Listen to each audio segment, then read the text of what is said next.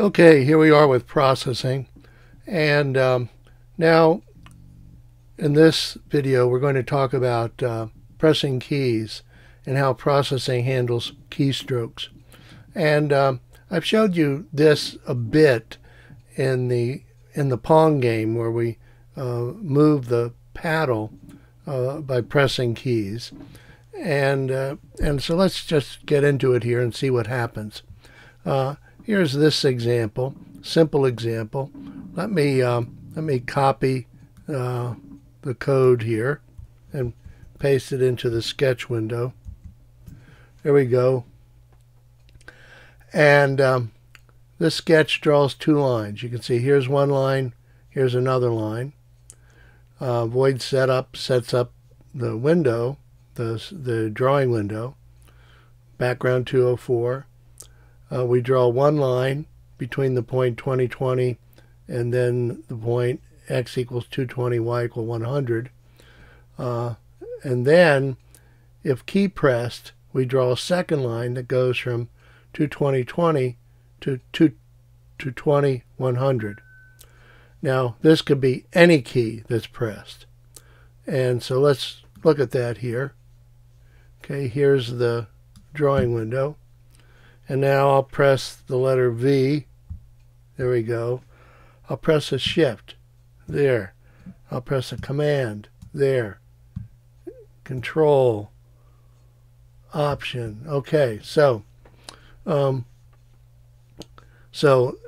we do it. The key press command is a Boolean variable. It takes on the value true if we press any key, and otherwise it's false.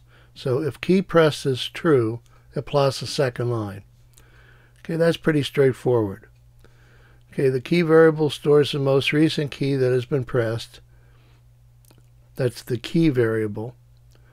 The data type for key is character, and it's pronounced char, which is short for character, but usually pronounced there, tell you how to pronounce it. Okay, unlike a string value, which is distinguished by double quotes, the char data type is specified by single quotes. This is how a char variable is declared and assigned. Char C equals A. So single quotes here and here. And if we try to do this, we'll produce an error. We'll get an error in processing. Same thing with this. So unlike the Boolean variable, key pressed reverts to false each time a key is released. The key variable keeps its value until the next key is pressed. So when key takes on an assigned value because we pressed a key, it stays that way until we press another key. So each time a new key is pressed, the value updates and a new character will draw. So let's see how we do this. So we're going to draw some letters. This example introduces text size function to set the size of the letters, the text align function to center the text on its x coordinate, and then the text function to draw the letter. These functions are discussed in fonts on page 94, it says. Okay, let's look at this. Let's copy this sketch here.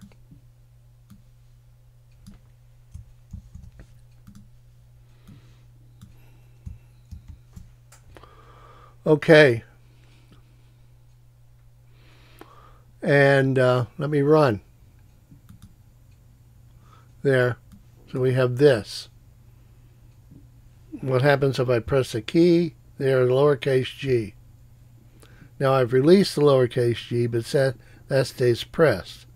Let me press the number 0. There we go. Now let's press some keys that don't correspond to characters, like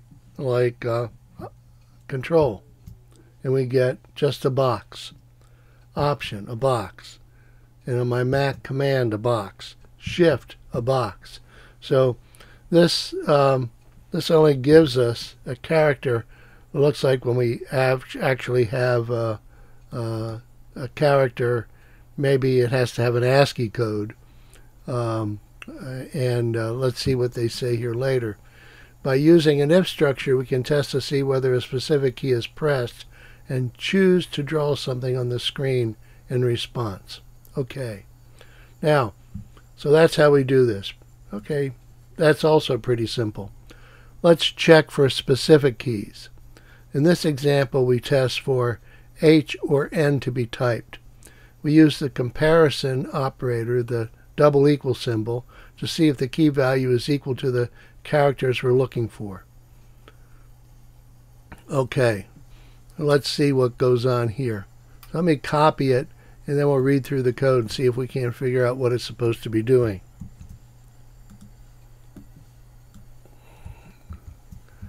Okay, now set the drawing box, void draw, background, if key pressed. Okay, so here's some new things right here.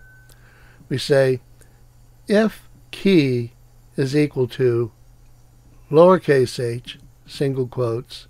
Now the double vertical line in processing is the logical OR function. We saw that a double ampersand is a logical AND, double vertical is OR. So, and here we check to see, does key equal uppercase H? So this is, key is either lowercase or an uppercase. If that's the case, then we're going to draw a line. Okay, now the line we draw, if we go back over here, so the line we draw is going to be such that it finishes off either an H or an N. Okay, now let me continue on down here, and then we'll come back and say some more things about that. Now here we have another if statement. If key equals lowercase n or key equals uppercase N, then we draw another line. Now what is a, let's go back up here and look at these two lines. 30, 60. X equals 30, y equals 60 goes to x equals 90, y equals 60. So it has the same y value. So that's a horizontal line. So all we're doing is drawing the horizontal line right here between these two vertical lines, and that makes the letter H. Over here, we're drawing the line that goes from x equals 30, y equals 20. So that's a point in the upper left-hand corner up here. And we're drawing the other end of the line as x equals 90, y equals 100. So we're drawing this diagonal line to finish off the end. Okay, pretty clever. We start with two vertical lines, and then we make either an N or an H, depending on whether we get a lowercase uppercase for the H or a lowercase uppercase for the N. So let me draw this. So here is what we immediately draw. Now notice, let's go through void draw. Remember, void draw repeats 60 times a second. So we do the background. So each time through void draw completely erases what happened previously. Now if we haven't pressed either H or either N, the statements in these both of these if statements are false. So it doesn't execute, doesn't draw this line, or it doesn't draw this line. The only way we draw this line is if either this or that is true. If neither one is true, it doesn't draw that. Same thing down here. If either one of these is true, it'll draw that, otherwise nothing. Then it draws the two vertical lines right here.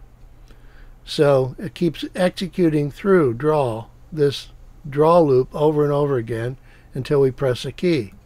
So I'm going to press lowercase n, and we get that. And I'll press uppercase H, and we get that. Okay.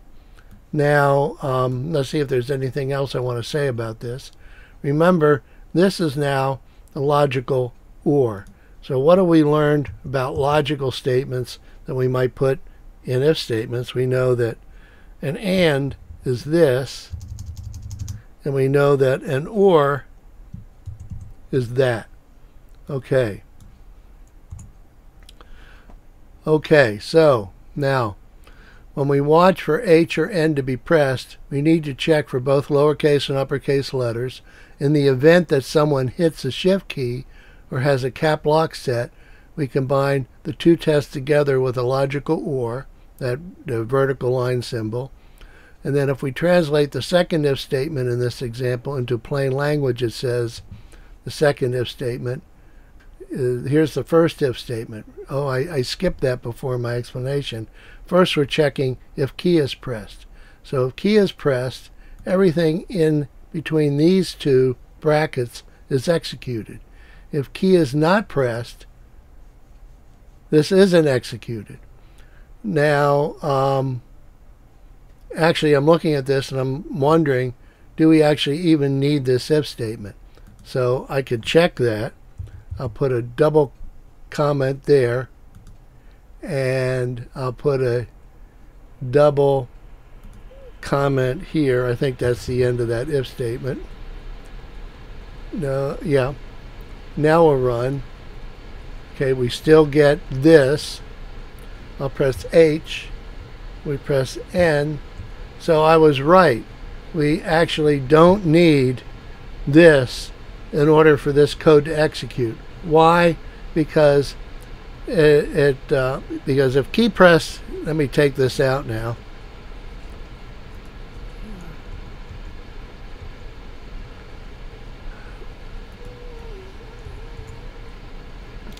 Because if the key is pressed, it then executes this code, checking for an H or an N. And if neither H or N is executed, we get nothing. If either one is executed, we get something. Now, if we don't have that key pressed if statement in there, it just checks this if statement and this if statement each time through the draw loop. So it does pretty much the same thing, except here it controls around those two if statements if we haven't pressed any key at all. But they end up giving us the same result in the end. Okay. Now, some keys are more difficult to detect because they aren't tied to particular letters, such as Shift and Alt, the arrow keys. They're called coded keys. Remember, I pressed them and here and nothing happened. I pressed them in the previous example and we just got that rectangular box that appeared. Now, first we need to check if the key that's been pressed is a coded key. Then we check the code with the key code variable to see which key it is. The most frequently used key code values are Alt, Control, and Shift, as well as the arrow keys up, down, left, and right. Okay, so I'll do one more example here, and then I'll be finished with this video. Move with the arrow keys. Now, I've already done this in the Pong program. Let me copy this.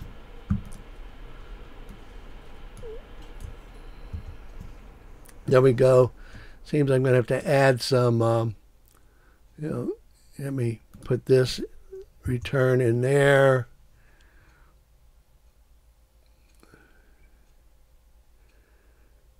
And return here.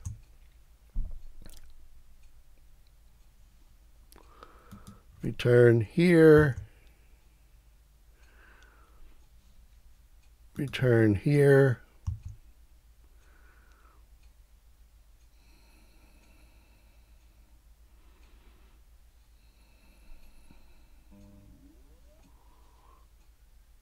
Return here. I'm trying to make it look as much like this as possible.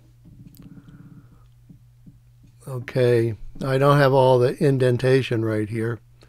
Okay, we have void draw. If is indented.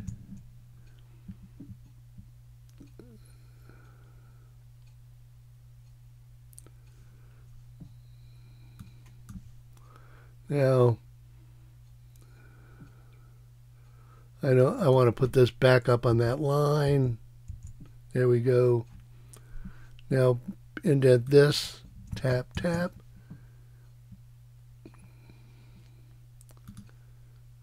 Then we'll put this back up there. Now we put this in there.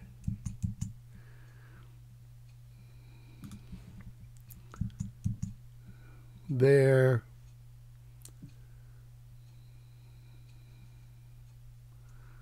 Else if. Remember, this is actually part of this if statement right here. Now,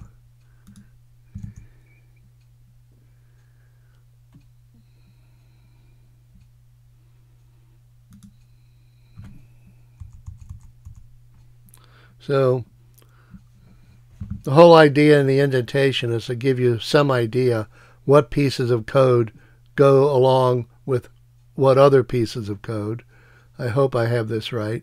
The second if statement is indented because it's contained in this if statement, right? This if statement goes from this bracket to this bracket. This if statement goes from this bracket to that bracket. This else if goes here to here. Then this finishes the draw loop, and then that's it. So what do we do here? Let me jump down to here.